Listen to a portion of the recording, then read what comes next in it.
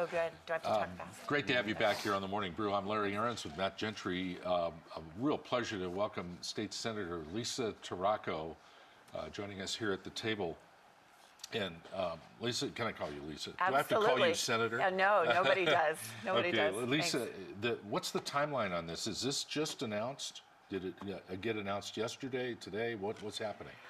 We've been meeting over the summer, and yesterday we had our final meeting where we made the decision of what bills that we are going to endorse and move forward. So this is very timely. It happened last night at 5. So. Wow, the timing is great. Yeah. You were with us when you started this project, and you said, here's what we hope to do. And it looks like you've accomplished most of it. We've gotten stuff done. Yeah, it's a good feeling. It's a good feeling to be elected with a mandate that you're going to do something and then you get it done, and that's what people want. So today I feel great. Let's see if we can get it passed, but we accomplished what we set out to do. It's step one.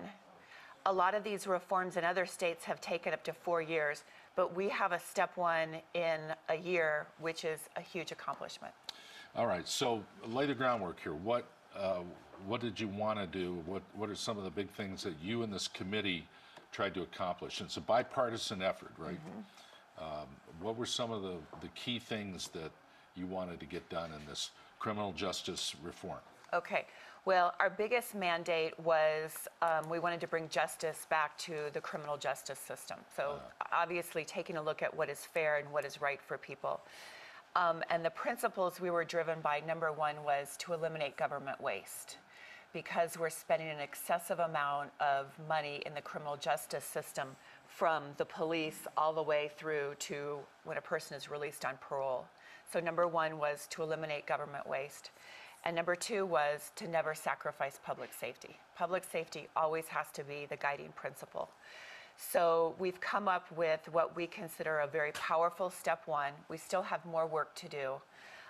But step one is, it's going to be good. It's going to save the taxpayers millions of dollars. My personal goal is to divert that money into K through 12 education. Good. So I think we're on the right track, and never compromise public safety. That's the most important thing. There are bad guys that need to be locked up for a long period of time to keep us safe, and we don't want to compromise that. What is alternative sentencing? Alternative sentencing is a lot of things. It can be the ankle bracelet so that we can monitor on GPS where people are and set curfews and house arrest. But that way we know if they're really doing house arrest and where they're at. And the nice thing about that is you can have one probation officer literally monitoring 10 to 20 people and their whereabouts at one time. And that would be for offenders who, again, are not a risk to public safety. Those are our embezzlers. And, people who have committed crimes selling alcohol to a minor. That's a felony right now. Do we really want to spend $100 a day to lock them up in the pen? Or can we do an ankle bracelet? One of the things we endorsed yesterday was halfway houses, and those would be for low-level drug offenders, so that's an alternative sentencing, transitional living facilities, intensive supervision, behavioral health monitoring. So those are alternatives, and they're a lot cheaper than jail. Does microchipping work the same as ankle bracelets? Does Somebody what? said we should microchip the prisoners. Oh, microchip, no. You know they do have dogs. We're not going to do that. Hey, I'm just saying the word on the street is. That's what we do to our dogs, right? Yeah. No. So what happens with this committee's recommendations? This goes to the legislature in some form? Right.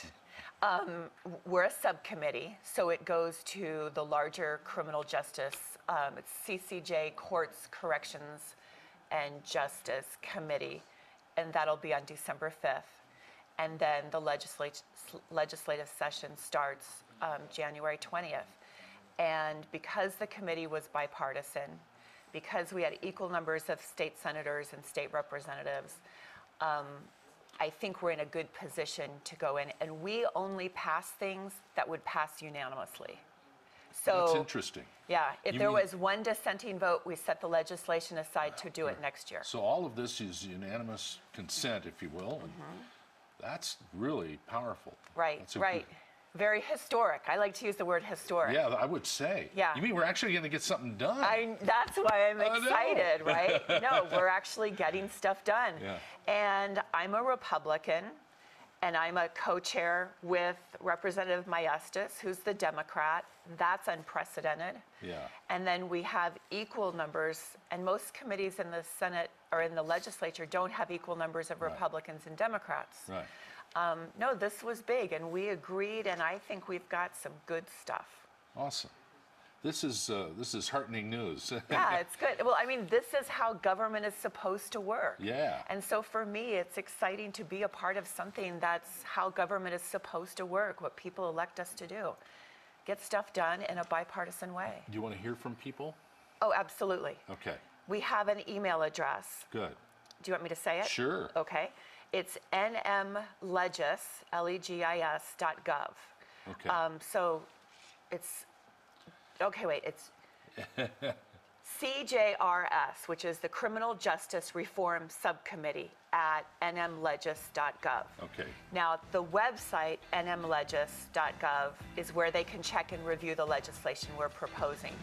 And it's all on the web, and they can take a look at it, and then they can email us with input. I think you deserve a lot of credit. Thank you for heading this up. Thank you for Well having clapped. me. That was Thank well you. done. Not just me, it's for the whole committee. The We whole did good. committee. Great job. Thanks. We're thrilled. We are And too. Thanks Thank you. for being here today. Thank Good you. to see you. Thank you. Have me back anytime. Yeah, we will. It's hard to get up this early, but I'll be back. Look at you, get all this work done this morning.